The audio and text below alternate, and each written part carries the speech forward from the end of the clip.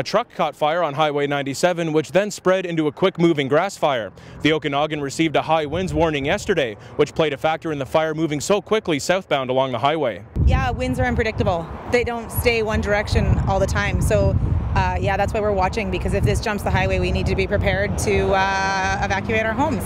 The truck caught fire at the intersection of Highway 97 and West Ridge Road around 12:30 Monday afternoon. According to BC Wildfire Service, the size of the blaze is 35 hectares and it is classified as out of control. We have 4 BC Wildfire Service personnel that are on site, but we do have more resources that are en route to the fire. As mentioned, there are strong winds, so 25 kilometers per hour. That is spreading the rate of the fire quite quick.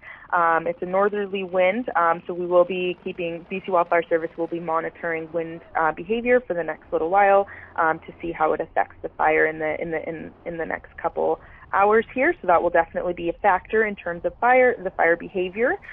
It is primarily a grass fire, and in terms of, we're just noting to check Drive BC for any highway information. Traffic is backed up in the southbound lane on Highway 97 for over 4 kilometers from Kukuli Bay.